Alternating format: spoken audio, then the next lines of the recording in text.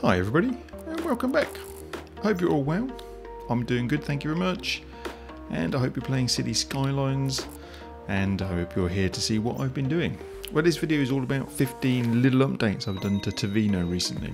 So I've done a bit of waste management. There's a bit of an issue with acquiring some waste, and just now I'm just trying to improve one of the slopes using one of the electric mods. Try to improve the slopes so they're not quite so steep for the trains to go up.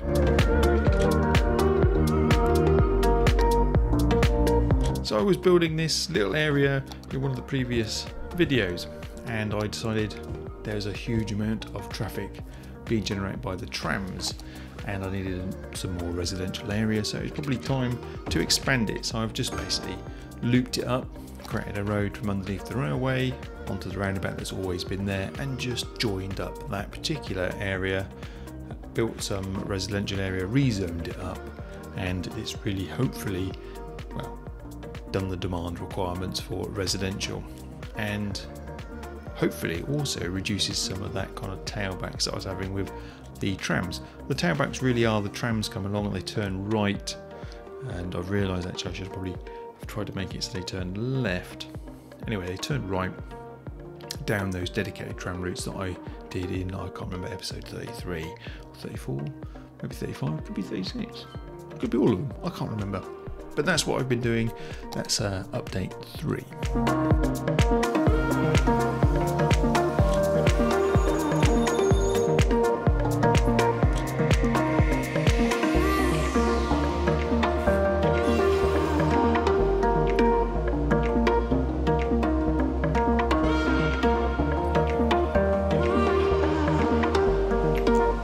So update 4, expanding the residential area. As I just said, this is the area that I've expanded. It's the same area that I had all of the trams. As you can see, the redness is showing that there's quite a lot of traffic in certain areas going along that main road. I linked it up. I've added a few more bits and pieces in. There is no trams. I think I do add a little bit of a bus route to it, so buses can travel around. And I also put a underpass from the train station into that area, so people can still use public transport without having to walk a huge amount of area to actually get to their homes. But I would imagine they're going to predominantly drive.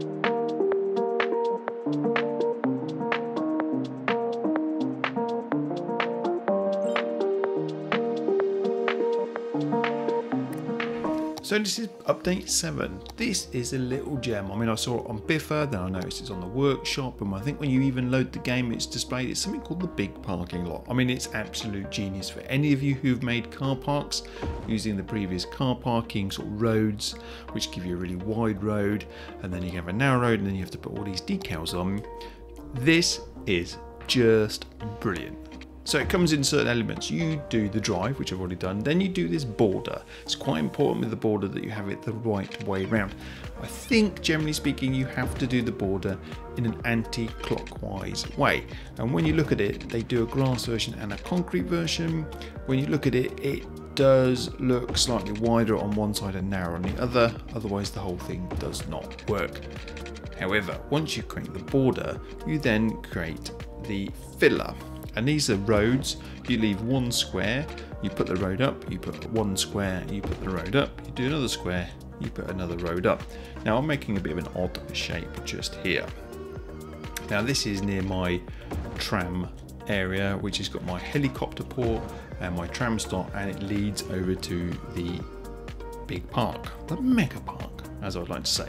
So it leads over there. Now you can see, look, the borders are not right around. You can quite easily change this if you just use the upgrade option and then do the reverse like you do for a one-way street. If you want to make it go the other way, you simply go around and change it. So obviously I did this deliberately the wrong way around so you could see what was going on. But you can now see you've got one border. Once that's done, you can select the filler road, which I'm about to do in a second. Up, up, up, down, down. There it is, perfect. You click on that. Now, again, it's not a perfect square. It's easy to do if you've got a square, and trying to decide the way to do this is a little bit of a strange one. Anyway, so you leave one square, you have to leave another one square. This is not going to work just now, I don't think, because you've got a bit of a strange gap. So you have to go down and work it out how best to do it. So I've decided to go that way.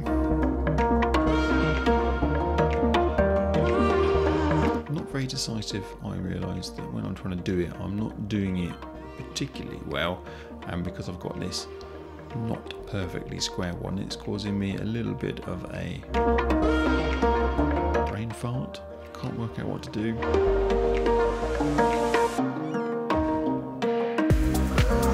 So if you do this, as you can see on the left hand side, I've got a bit of a triangle. That's not going to work for the little kind of imprints that you have to do in a second, which is brilliant because they just literally, you don't have to do all that decal. You literally, where we have to zoom in, rotate it slightly, align it, get the next one, do the same again, try to align it again, try to join it up when you're really close and magnify it. It's just, I mean, it's a little bit difficult to do, but it can be done. Anyway, as you can see, you sometimes turn snap on and off so it doesn't try to snap the road where it's going.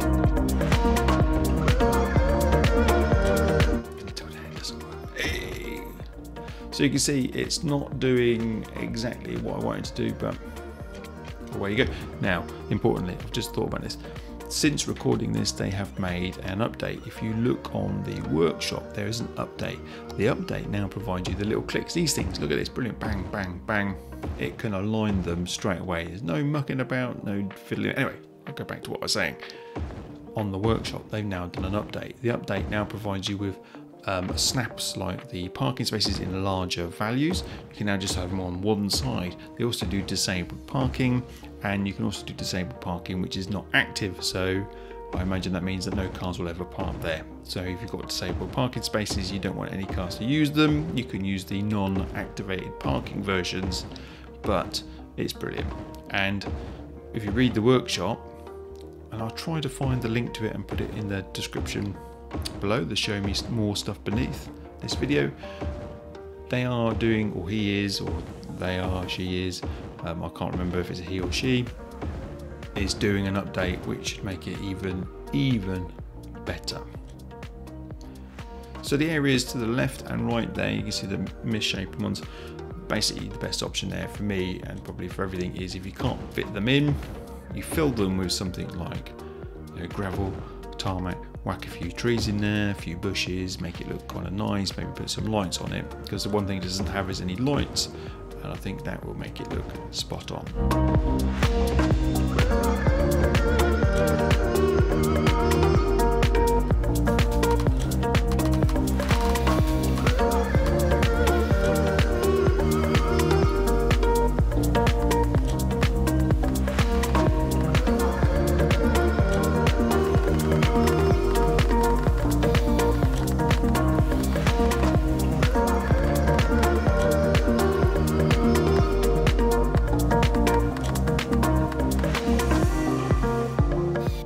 Update 8, well, I just decided to add a cruise harbour. I've not decorated it, I've not done anything with it, I just wanted to add some cruise areas in. Now, I chose this area, this is my sort of super dense area that I did an experiment in. I've got the metro and the monorail, and this is where I decided to add this. Now I've got my park, I've also in the distance got a big parking lot as well. And I decided to put the cruise in. I thought, right, I'll put the cruise one in, I'll put a nice little bus route around, and the bus route will go from the cruise harbour to one of the monorails, so that passengers who don't have a car, in fact there's no parking anywhere near that at the moment, they don't have a car, they can always get a public transport. They can go from, as it would be from this one, from the cruise liner to the monorail, from the monorail to the monorail and metro, no, monorail, I think it is monorail, metro and train hub. From there they can go over to the rather large train terminal, and from there they can catch a train to the international airport. So okay, a few hops, just a few hops, but you know, passengers who want to come in from out of town can fly in, get the train, get the monorail and a little bus, bingo, on the cruise ship. So it's nothing special, as I said, I just wanted to put one in. I had difficulties trying to add a cargo harbour, and I think I've rectified that now, but I thought I'll just put a couple of cruise ships, well, cruise ship port or harbour in, and see how that increases tourism.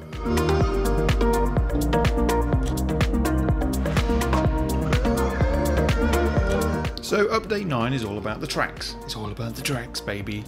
So yeah, if you remembered in one of my previous episodes, this is the, as I said, the massive experimental area where I just put all the monorails in, and I wasn't happy with the way that the monorails were. That I basically put a rail in, 90-degree turn, another rail, 90-degree, another rail. It didn't look very good at all. So I decided to change it, and as you can see, actually, I've got a huge number of passengers there at that station. I'm loving it. So as you can see now, all of the monorails have been rounded. I've made them a little bit smoother, and although actually the monorail is levitating over that roundabout, I have made changes to it. You don't see it here, but I have added the relevant pillars in using the Move It mod, just so that the monorails just don't levitate, which they wouldn't do. But I think you'll agree it does look much nicer.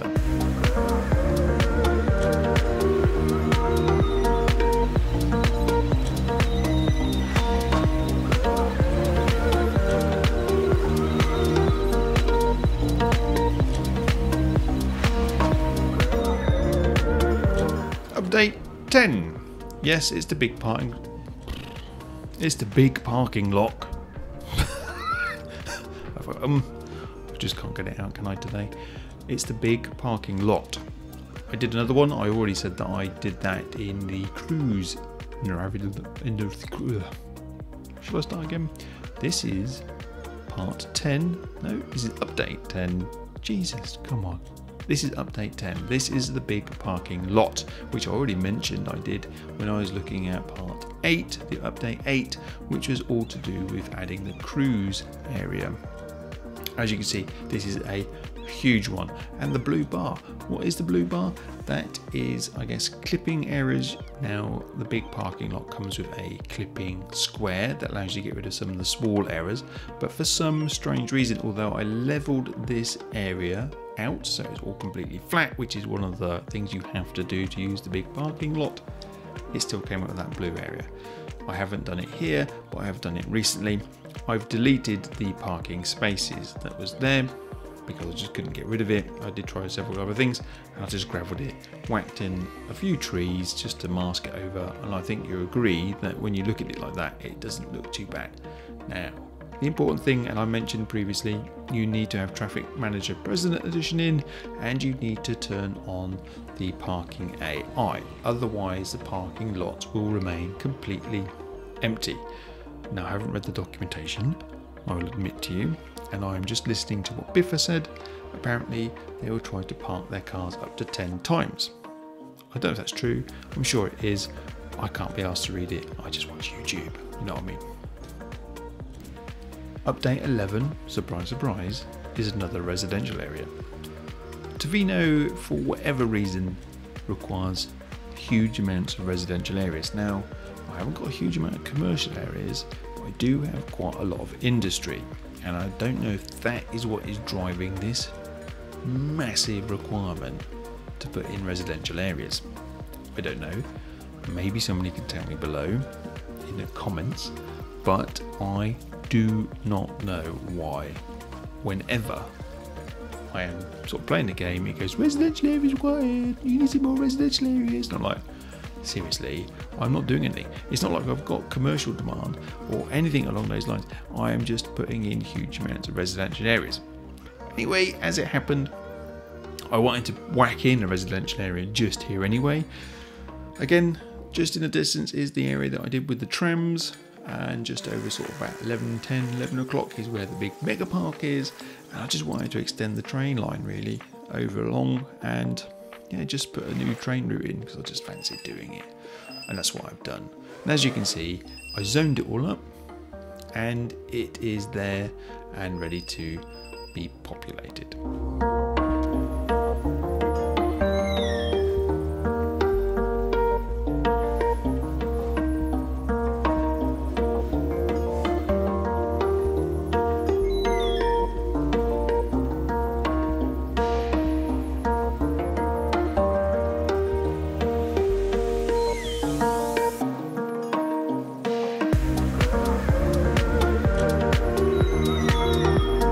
So unlucky for some, number 13, new cargo and train port. So I was playing the game and I decided to turn on in TMPE the despawning, so it would not despawn any traffic. And I did this and I lost 15 million sim dollars. Why was that? Traffic. It drove me crazy. I spent many hours using the traffic view, looking at the red stuff. I was sort of following around, looking at the roundabouts, making sure that they were set correctly. Some weren't, some were. And it's the oil industry. I thought it was the oil industry. The oil industry generates an absolute ton of trucks. I mean, a huge amount. So I decided, what I'm going to do is I am going to move one of my ports, which I had, which was generating, traffic was going to the train transport port, and it was just generating huge amounts of traffic. I thought, right, I'm going to move it. Now, why don't I try moving it and making it a cargo ship port as well? I haven't used one of those before, and I put it opposite the cruise harbour. I thought, hey, there's an issue with the shipping routes and lanes. It's very limited what you can do in the map, but I have used one of the Anarchy mods to adjust that now, but I hadn't at this point.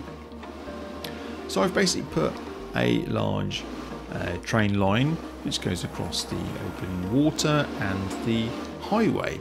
It takes the trains, cargo, and all of the truck cargo to this one terminal, and it eased my congestion massively because I had basically lorries going from the farming area, the ore area, the forest area to a train cargo, depot, if you want to call it that, and the amount of traffic was just unbelievable. And then you had the oil on top of it. I thought, you know what, let's move it, just move it, get it over and done with. And I've done it, and it just, well, I started making money again, to be honest. I mean, that's the main thing, right? Make some money. And all of a sudden, free the traffic, free the cash. Cash is now rolling in, which is just brilliant, right? So number 14 really isn't an update, it's more of a catastrophe.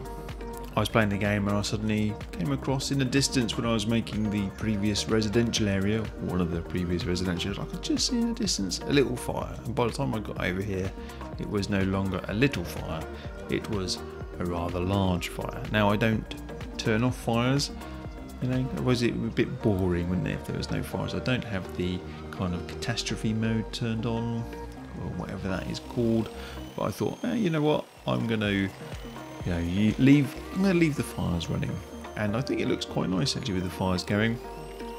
I was a bit worried that I didn't have any fire stations nearby, but by the time I got over here, I could see that my little Land Rover Defender was there, and a couple of the UK fire engines was there, and also more importantly the fire helicopters were there. But as you can see, my fire does spread rather rapidly. Fortunately, once it is put out, after a few, I don't know if it's a few cycles, but they certainly do come back, and eventually trees do bloom back into green leaves as well, which is quite handy. Now obviously if you're playing stuff with Rico, you may not want this on because it will destroy the buildings, and maybe that's why a lot of people who sort of do more Rico, more kind of like, you know, stop, they don't use the zoning, they manually play stuff, probably don't have it on because a fire would destroy what they've just probably spent many hours doing.